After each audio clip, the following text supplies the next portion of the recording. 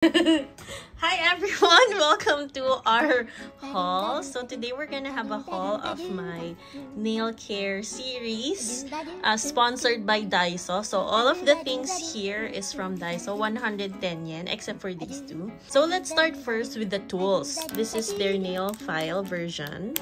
Hindi siya sharp, but I think onting sharp lang siya, but it has like a curvy shape. So it makes sense kasi curve naman yung nail natin.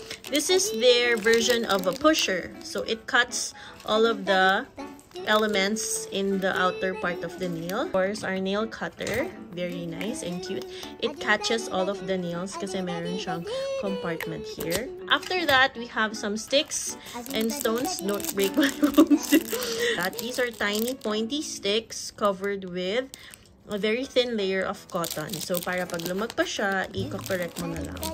Like so. Of course, our gel. So, these are nail polishes, but gel version. So, it's more thicker and I guess it's less likely to be removed pagka malikot ka or something. So yeah, very nice gel. We also have some stickers. So you put it on top of the gel. Wala lang, pampaarte lang. An acetone. So, hindi pala siya acetone. It's acetone-free nail remover. Oh my god, it's gonna remove the nail.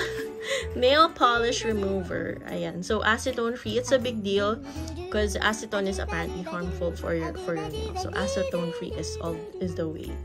Liquids. So this is a top coat. You put it on top of the gel polish para magmukha siyang fancy and kira-kira.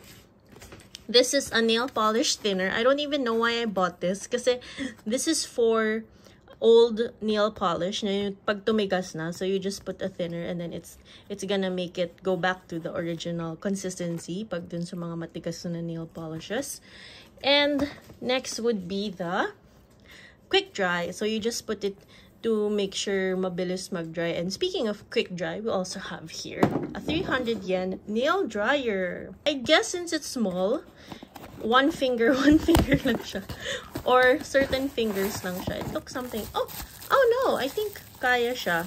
I don't know if it's like a fan thing or whatever, but yeah, it's 300 yen. This very useful tool that has 3 different attachments. Ayan, so may 1, 2, 3 attachments. Meron siyang battery sa loob, so it's battery powered. And if you click on, it's gonna do like this. Ayan, it's gonna do like this. Oh, di wow. Aray ko! So, kailangan be careful lang kasi medyo powerful siya. Ayan. Tapos, you can also use different attachment depending on what you want to do. Do you want to smoothen it? Do you want to remove the outer layer? Things like that. So, yeah. That is our nail haul. Thanks for watching. Like and subscribe. Charot!